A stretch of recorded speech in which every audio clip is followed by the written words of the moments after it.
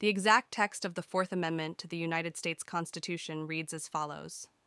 "The right of the people to be secure in their persons, houses, papers, and effects against unreasonable searches and seizures shall not be violated,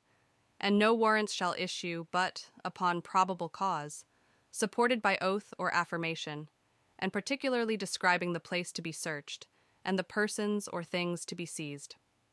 The Fourth Amendment's role in American law underscores the balance between the needs of law enforcement and the privacy rights of individuals, a topic that remains a vital part of legal debates and discussions on civil liberties. The Fourth Amendment was ratified as part of the Bill of Rights on December 15, 1791. It provides protection against arbitrary searches and seizures, requiring any warrant to be judicially sanctioned and supported by probable cause.